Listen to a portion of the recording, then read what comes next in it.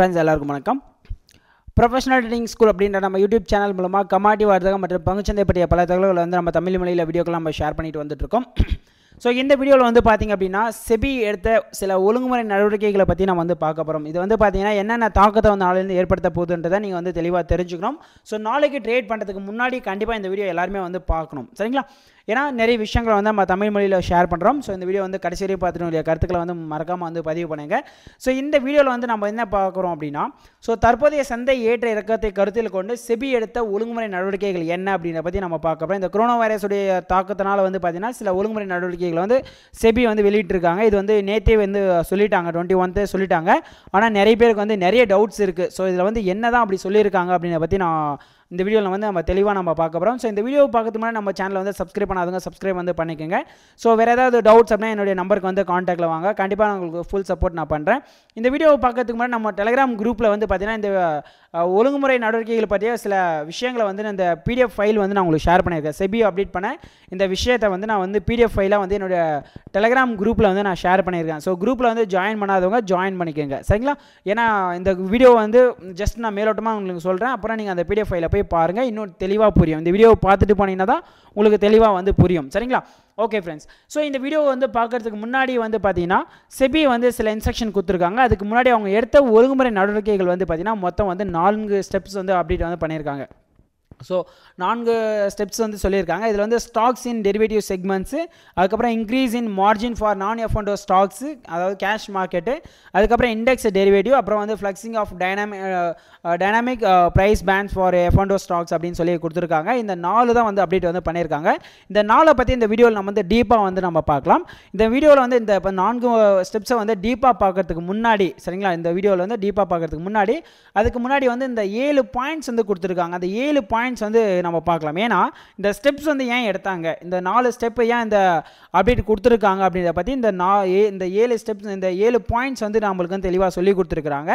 இந்த 7 பாயிண்ட்ஸ் வந்து நம்ம வந்து தமிழில் பார்க்கலாம், அப்போ தான் நம்மளுக்கு வந்து கிளியராக புரியும், சரிங்களா? அதாவது சமீபத்திய காலகட்டத்தில் வந்து பார்த்திங்கன்னா உலகெங்கிலும் வந்து இந்த கொரோனா வைரஸ் வந்து தொடர்பாக வந்து கவலைகள் மற்றும் பொருளாதார மந்த நிலை வந்து குறித்த அச்சம் காரணமாக பங்குச்சந்தையில் வந்து மிகவும் வந்து ஒரு ஏற்றத்தாழ்வு அதிகமாக இருக்குது. ஸோ இந்திய பங்குச்சந்தையில் இயக்க மாற்ற உலகளாவிய சந்தைகளுடன் வந்து பரவலாக வந்து இருக்குது அப்படின்ற மாதிரி சொல்லியிருக்காங்க.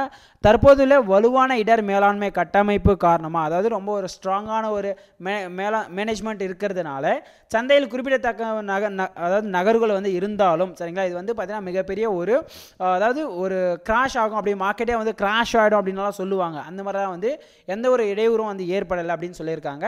இதெல்லாம் வந்து பாயிண்ட்ஸு, சரிங்களா? அதுக்கப்புறமா தான் அந்த 4 பாயிண்ட்ஸை பற்றி நான் உங்களுக்கு தெளிவாக நான் சொல்ல முடியும். அதுக்கப்புறம் சந்தையில் தொடர்ந்து அசாதாரணமாக உயர்ந்த ஏற்ற இறக்கம் இருப்பதை கவனத்தில் கொண்டு செபி பங்கு சந்தைகள், அப்புறம் வந்து கிளியரிங் கார்பரேஷன்ஸ் அண்டு வைப்பு தொகையாளர்களுடன், வைப்பு தொகையாளர் அப்படின்னா ஃபிக்ஸட் டெபாசிட்டர் அப்படின்னு சொல்லுவாங்களா, அவங்களோட சேர்ந்து ஒரு சில விஷயங்களை வந்து அப்டேட் வந்து பொருத்தமான நடவடிக்கைகளை வந்து எடுத்திருக்கிறாங்க.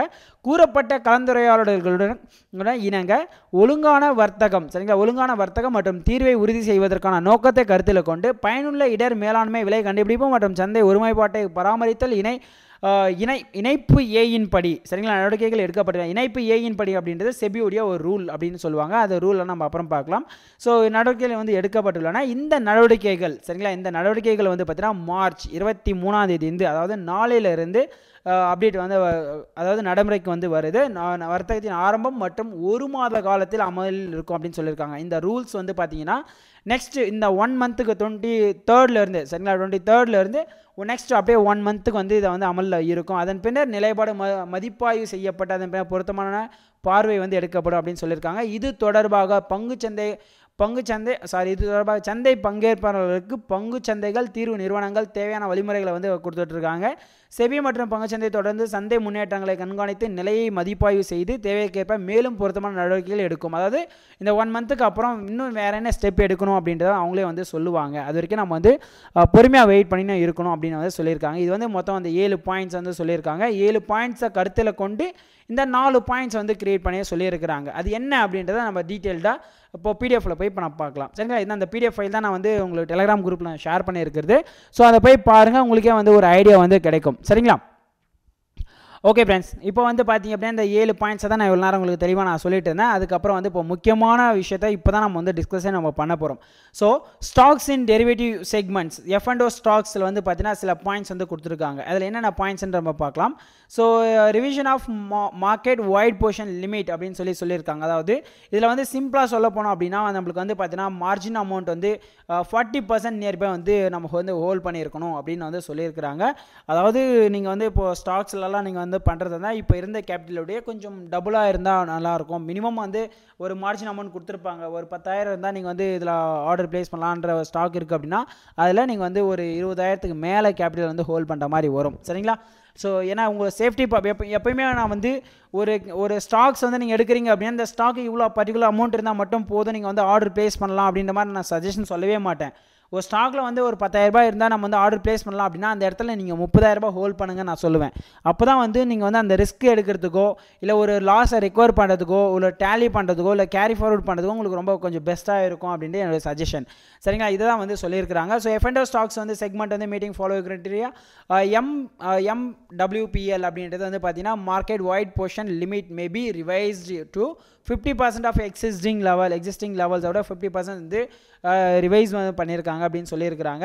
ஸோ இதில் வந்து செகண்ட் பாயிண்ட் வந்து கொடுத்துருப்பாங்க. அது கொஞ்சம் இம்பார்ட்டன்ட். அது increase in margin for stocks meeting அஃபாசியட் criteria அப்படின்னு சொல்லி கொடுத்துருக்காங்க. என்ன அப்படின்னா ஸோ நம்ம வந்து சச் ஸ்டாக்ஸ் சரிங்களா for such stocks margin rate வந்து in cash market shall be increase to minimum 40% in faced on manor follow அப்படின்னு சொல்லியிருக்காங்க. அதாவது மினிமம் வந்து 20% டு பி எஃபெக்டிவ் ஃப்ரம் 20% வந்து 23ஆம் தேதி எஃபெக்ட் ஆகும். அப்புறம் 30% இருந்தால் தான் இது வந்து 26ஆம் தேதி 30% வந்து மினிமம் வந்து மார்ஜின் வந்து இருக்கணும் அப்படின்ற மாதிரி வந்து எஃபெக்ட் ஆகும். 30ஆம் தேதி இருந்து மினிமம் வந்து பார்த்தீங்கன்னா 40% வந்து இன்க்ரீஸ் ஆகணும் அப்படின்ற மாதிரி வந்து சொல்லியிருப்பாங்க. இதில் ஸ்டாக்ஸ் வந்து பார்த்திங்க அப்படின்னா உங்களுக்கு வந்து அப்டேட் வந்து கொடுத்துருக்குறாங்க.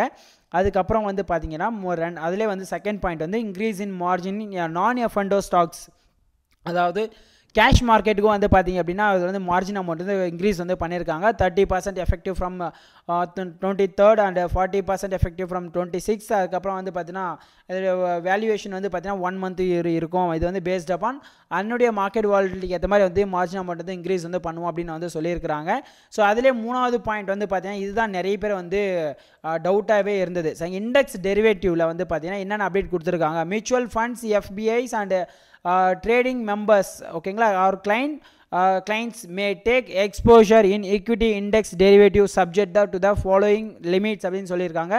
அதாவது ஈக்விட்டி இண்டெக்ஸ் டெரிவேட்டிவ்ல வந்து பார்த்தீங்கன்னா அவங்களுடைய எக்ஸ்போஷர் அப்படின்னு சொல்லி எவ்வளோன்னு கொடுத்துருக்காங்க பாருங்கள். அதாவது இது வந்து கொஞ்சம் டீப்பாக ட்ரேட் பண்ணுறவங்களுக்கு அதாவது M6ல் டீப்பாக ட்ரேட் பண்ணவங்களுக்கு ரொம்ப ஈஸியாக NSEயில் ட்ரேட் பண்ணுறவங்களுக்கு ஈஸியாக புரியும். Short position in index derivative shell not exceed. நல்லா ஞாபகம் வச்சுக்கோங்க. ஷார்ட் பொசிஷன் வந்து இண்டெக்ஸ் டெரிவேட்டிவ்ல வந்து ஷார்ட் பொசிஷன் எடுக்கிறீங்க அப்படின்னா ஷெல் நாட் எக்ஸீட். அதாவது அதிகமாக இருக்கக்கூடாது. எதை விட அதிகமாக அப்படின்னா த mutual funds FBI and trading members and client holding stocks இதை விட வந்து அதிகமாக வந்து இருக்கக்கூடாது. அவங்க எடுக்கக்கூடிய ஸ்டாக்ஸுடைய அவங்க எடுக்கக்கூடிய அந்த பொசிஷனுடைய பார்த்தீங்கன்னா போனால் இண்டெக்ஸ் டெரிவேட்டிவில் எடுக்கக்கூடிய பொசிஷன் வந்து பார்த்தீங்கன்னா இதை விட அதிகமாக இருக்கக்கூடாது. Mutual fund FBI trading members cash holding ஸ்டாக்ஸோட அதிகமாக இருக்கக்கூடாது அப்படின்னு சொல்கிறாங்க. அதே மாதிரி தான் வந்து லாங் பொசிஷன்லேயும் வந்து பார்த்தீங்கன்னா shell not exceed on the mutual fund FBI holding of cash and government securities and T-bills and similar instruments அப்படின்னு சொல்லியிருக்காங்க. ஸோ இதெல்லாம் வந்து இதை விட வந்து மேபி இன்க்ரீஸ் ஆச்சு அப்படின்னா சரிங்களா அந்த பொசிஷனால யாருக்கு வந்து ரிஃப்ளெக்ட் ஆகும் அப்படின்னா அதாவது மினி ட்ரேடர்ஸ்க்கெல்லாம் எந்த பிரச்சனையும் கிடையாது. இந்த mega traders means mini ட்ரேடர்னா interday trading பண்ணக்கூடிய ஒரு 2 லாட் 3 லாட் 4 லாட் அந்த மாதிரி பண்ணுறவங்களுக்கெல்லாம் பிரச்சனை கிடையாது. இந்த 100 லாட் 50 லாட் 100 லாட் 500 லாட் எல்லாம் ட்ரேட் பண்ணுறவங்களுக்கு தான் இதெல்லாம் வந்து ரிஃப்ளெக்ட் ஜாஸ்தியாக ஆகும். அதே மாதிரி தேர்ட் பாயிண்ட்ல வந்து பார்த்தீங்கன்னா மேலே கூடிய 3வது பாயிண்ட்ல ஃபர்ஸ்ட் அண்ட் செகண்ட் பாயிண்ட் வந்து பார்த்தீங்கன்னா இதில் வந்து ஈக்விட்டி இண்டெக்ஸ் ஃபியூச்சர் கான்ட்ராக்ட் வந்து பார்த்தீங்கன்னா 500 crore மேலே போகக்கூடாது அப்படின்னு சொல்லியிருக்காங்க. மேபி 500 crore மேலே போச்சு அப்படின்னா நீங்கள் வந்து கேபிட்டல் வந்து டபுள் ஆக்கணும் அப்படின்னு சொல்லியிருப்பாங்க பாருங்கள். இன்கேஸ் ரூல் வந்து பார்த்தீங்கன்னா ரூல் வந்து 3ல ஃபர்ஸ்ட் அண்ட் 3ல செகண்ட் வந்து பார்த்தீங்கன்னா அதாவது என்டிட்டி வந்து எக்ஸீட் த ரெஸ்பெக்டிவ் லிமிட்ஸ் ஓகேங்களா அதை விட அதிகமாக போச்சு அப்படின்னா அபோவ் வந்து போச்சு அப்படின்னா நீங்கள் வந்து அடிஷ்னல் டெபாசிட் செல் பி பேயபிள் அந்த equity element of double of amount of margin அப்படின்னு சொல்லியிருக்கிறாங்க. ஸோ அதனால் வந்து 500 ஈக்விட்டியில் வந்து 500 crore மேலே போனால் தான் நீங்கள் வந்து கேஷை வந்து டபுளாக வந்து கொண்டு வரணும் அப்படின்னு வந்து சொல்லியிருக்கிறாங்க. இன்னொன்று சொல்ல மறந்துட்டேன், இது வந்து பார்த்தீங்கன்னா முழுக்க வந்து பார்த்தீங்கன்னா என்எஸ்சியில் தான் வந்து ரிஃப்ளெக்ட் ஆகுமே தவிர M6க்கு ரிஃப்ளெக்ட் ஆகாது. இருந்தாலும் M6லேயும் வந்து பார்த்தீங்கன்னா மார்ஜின் லிமிட் வந்து குறைச்சிருக்கிறாங்க, எக்ஸ்போஷர் எல்லாமே குறைச்சிருக்கிறாங்க. ஸோ அதுலேயும் வந்து கேபிட்டல் ஜாஸ்தியாக இருக்கணும் அப்படின்றதான் வந்து ரூல் இது. ஸோ அதுக்கப்புறம் வந்து பார்த்தீங்கன்னா இது எல்லாமே வந்து சில அப்டேட்ஸ்லாம் கொடுத்துருக்குறாங்க. இதெல்லாம் நீங்கள் ரெகுலராக வந்து படித்து பாருங்கள், உங்களுக்கே வந்து ஒரு ஐடியா வந்து கிடைக்கும். ரொம்ப டீப்பாக நான் சொல்லிட்டு இருக்கிறேன், நிறைய பேருக்கு வந்து ரொம்ப குழப்பமாக கூட இருக்கலாம் மேபி. ஸோ இருந்தாலும் இந்த வீடியோ 1 செகண்ட் கூட பாருங்கள், இதெல்லாம் யாருக்கு ரொம்ப ரிஃப்ளெக்ட் ஆகுன்றதை நான் தெளிவாக சொல்லிடுறேன். இன்டர்டே ட்ரேடருக்கு வந்து மார்ஜின் மட்டும் கொஞ்சம் இன்க்ரீஸ் வந்து பண்ணிக்கோங்க, அவ்வளோதான் உங்களுக்கு வந்து ஒரு பெரிய இஷ்யூ அதுதான். மற்றபடி வந்து பார்த்தீங்கன்னா நீங்கள் வந்து தைரியமாக வந்து ட்ரேட் வந்து நீங்கள் பண்ணலாம். ஆனால் மற்ற நாள் பண்ண ட்ரேடை விட இந்த நாட்கள் வந்து கொஞ்சம் நிதானமான ட்ரேட் வந்து பண்ணுங்கள். அதிகமான ட்ரேட் எடுக்காதீங்க, அதிகமான ரிஸ்க் வந்து பண்ணாதீங்க, சரிங்களா? என்ன தான் ப்ரோக்கர்ஸ் வந்து லெவல்ஸ் கொடுத்தாலும் நிறைய பேர் வந்து கால்ஸ் கொடுத்தாலும் அதிகமாக மார்க்கெட்டில் வந்து ரிஸ்க் எடுக்காதீங்க. இப்போ இந்த வைரஸ் இஷ்யூ ஒரு விஷயமாக வாலட்டிலிட்டி ஜாஸ்தியாக இருக்குது, சரிங்களா? சாரி. ஓகே, ஸோ M6லேயும் வந்து அதே மாதிரி தான். ஸோ நிதானமான ட்ரேட் வந்து பண்ணுங்கள். கண்டிப்பாக வந்து நான் சொன்ன தகவல்கள் எல்லாமே உங்களுக்கு பயனுள்ளதாக இருக்குன்னு நினைக்கிறேன். மேபி உங்களுக்கு ஏதாவது டவுட் அப்படின்னா இந்த PDF ஃபைலை வந்து பாருங்கள், கண்டிப்பாக உங்களுக்கு வந்து ஐடியாஸ் வந்து நிறைய கிடைக்கும். ஸோ இந்த வீடியோ கடைசி வரையும் பார்த்த நண்பர்களுக்கு ரொம்ப நன்றி. ஸோ இந்த வீடியோ உண்மையிலேயே உங்களுக்கு வந்து ரொம்ப பிடிச்சிருக்கு அப்படின்னா இந்த வீடியோவை லைக் பண்ணி உங்கள் ஃப்ரெண்ட்ஸ்க்கு வந்து ஷேர் பண்ணுங்கள். அடுத்த வீடியோவில் சந்திக்கலாம். Thank you friends.